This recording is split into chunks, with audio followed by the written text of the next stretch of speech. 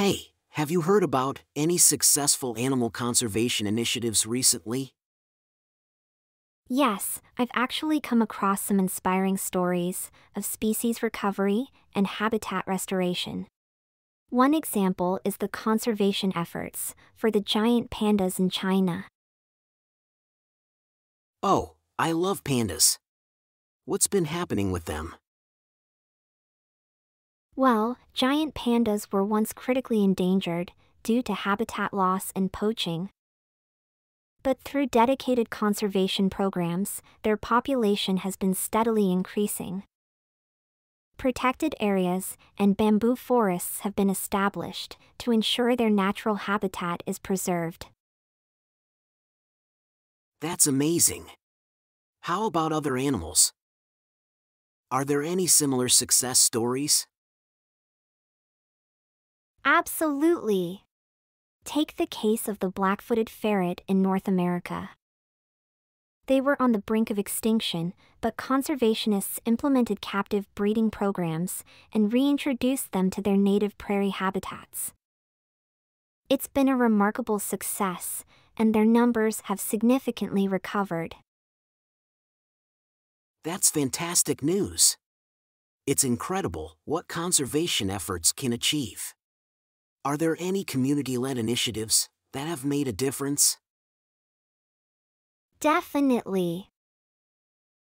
One inspiring example is the community-led conservation efforts for sea turtles in Costa Rica. Local communities have taken initiatives to protect turtle nesting beaches, educate visitors about the importance of conservation, and even create sustainable ecotourism opportunities. It's been a collaborative effort, and sea turtle populations have shown signs of recovery. That's really heartwarming to hear. It shows that everyone can contribute to conservation in their own way. Are there any success stories related to marine life? Absolutely! One notable example is the recovery of the humpback whale populations. After facing severe threats from whaling, international agreements were put in place to protect these majestic creatures. As a result, their populations have rebounded, and they've been removed from the endangered species list. That's incredible progress. It gives me hope for the future. Are there any ongoing projects that we can support? Definitely! One ongoing project is the conservation of African elephants. Due to poaching and habitat loss, they are still facing challenges. However, various organizations are working tirelessly to protect them, support anti-poaching measures, and promote responsible tourism that benefits local communities and wildlife. That's because I'd love to support. How can we get involved? There are many ways to contribute. You can donate to reputable organizations, volunteer at local conservation projects, or even spread awareness through social media and educational campaigns. Every little effort counts. Thank you for sharing these inspiring stories and ideas. I'm definitely motivated to make a difference for animal conservation now. You're welcome. Together, we can all play a part in protecting and restoring animal populations and their habitats. Let's take action and create more success stories for the future. Hi there. Have you ever experienced the special bond between humans and animals? Oh, definitely. Animals have this incredible way of connecting with us on an emotional level. They can provide so much comfort and support. I completely agree. It's amazing how animals can have a therapeutic effect on us. I've heard about animal-assisted interventions. Do you know anything about them? Absolutely. Animal-assisted interventions involve using trained animals to assist in therapeutic settings. They can help people with physical, emotional, or cognitive challenges. For example, therapy dogs are often used to provide comfort to individuals in hospitals or nursing homes. That sounds incredible. How exactly do animals help in these interventions? Well, animals have a calming effect on people. Their presence alone can reduce stress and anxiety. They offer unconditional love and support, creating a safe and non-judgmental environment. Interacting with animals can also improve social skills, boost mood, and promote physical activity. That's remarkable. I can see how animals can make a real difference in people's lives. But what about the everyday benefits of having a pet? Having a pet can be a wonderful experience. They provide companionship, and their presence can help reduce loneliness and feelings of isolation. Pets, such as dogs, encourage physical activity through walks and playtime, which is beneficial for our health. That's true. Pets can certainly keep us active. I've also heard that pet ownership has other health benefits. Is that correct? Absolutely. Studies have shown that owning a pet can lower blood pressure, reduce the risk of heart disease, and even improve mental health. The responsibility of caring for a pet can give us a sense of purpose and routine, which can be beneficial for our overall well-being.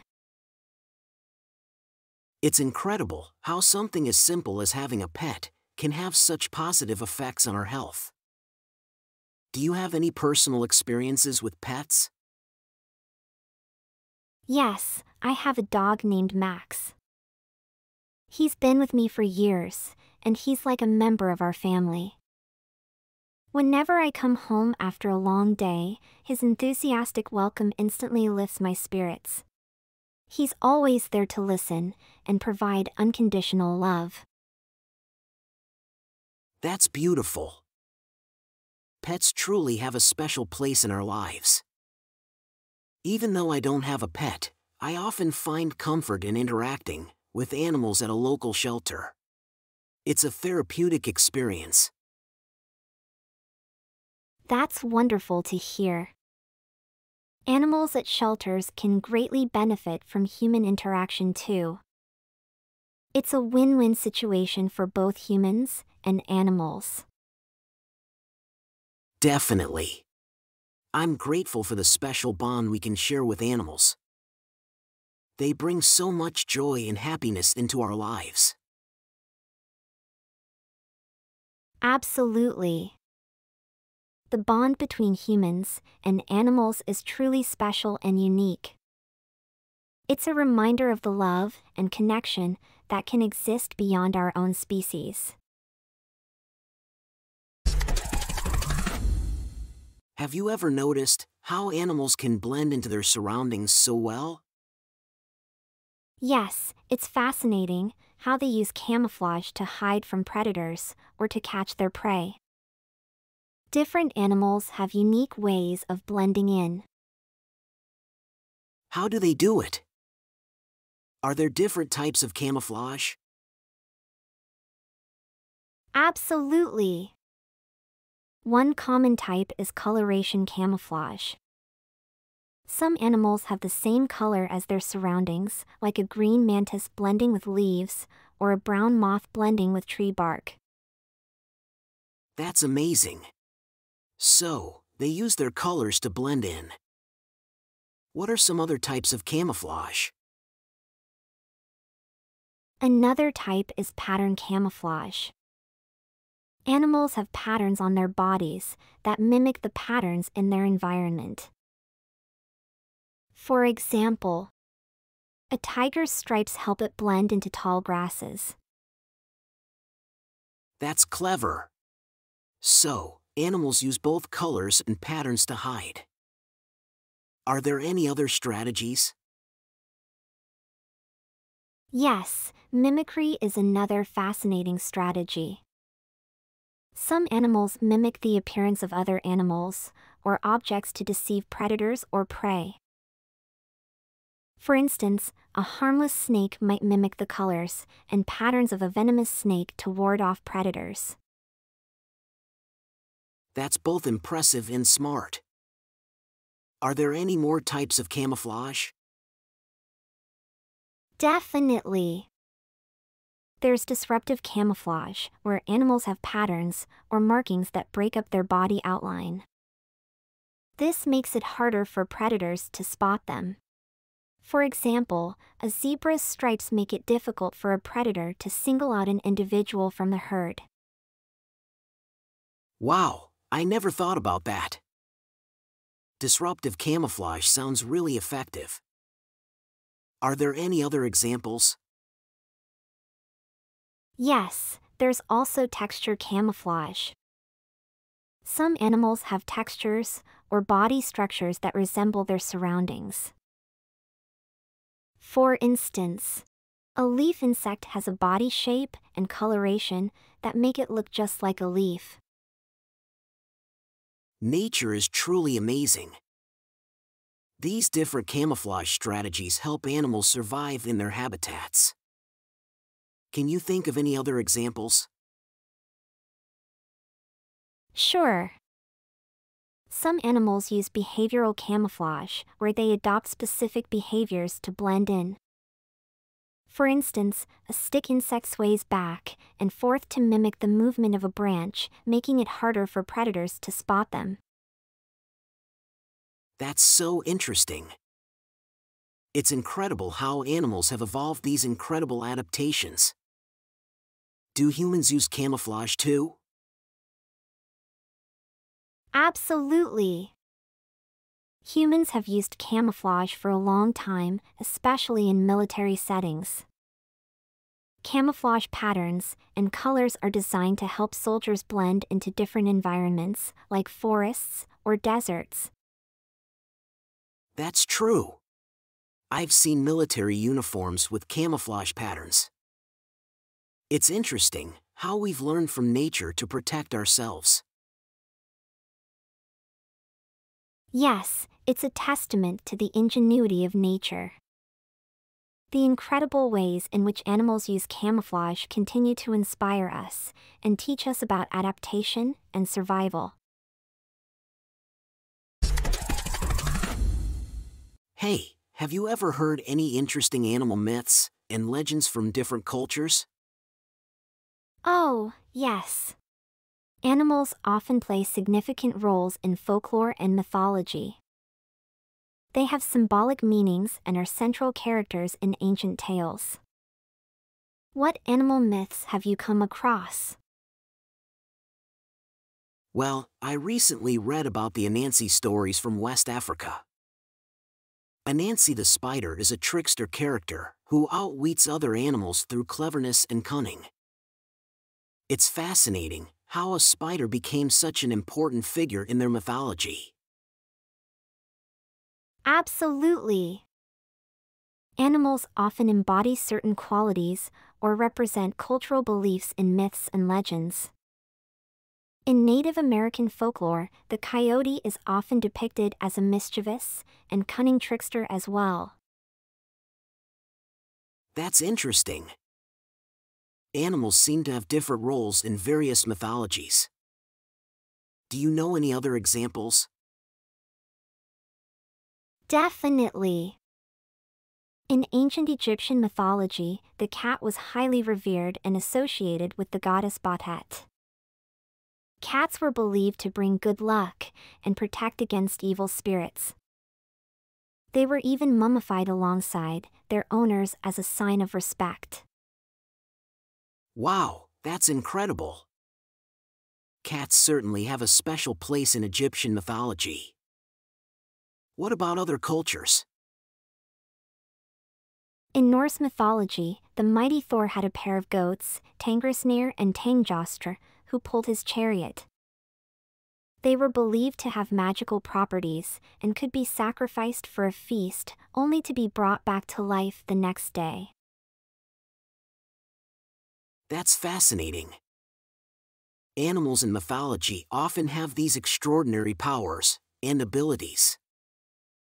It's amazing how they are woven into these ancient tales. Absolutely. Animals often serve as symbols and represent various qualities. For instance, the lion is a powerful and regal creature that often symbolizes strength and courage in many cultures. Yes, the lion is often depicted as the king of the jungle in stories and fables. It's interesting how certain animals acquire these symbolic meanings. That's true. Animals can represent different aspects of human nature or embody cultural values. For example, in Chinese mythology, the dragon is a revered creature associated with power, wisdom, and good fortune. The dragon is a fascinating creature indeed. It's incredible how animals have influenced the mythology and beliefs of different cultures. Absolutely. These ancient tales and legends provide us with insights into the beliefs and values of our ancestors. They also help us understand the close connection between humans and animals throughout history. It's truly fascinating. I think exploring animal myths and legends from different cultures is a great way to learn about our shared human experiences and the universal symbolism of animals. I couldn't agree more. It's a wonderful way to appreciate the rich cultural heritage and the important roles that animals have played in shaping our stories and beliefs.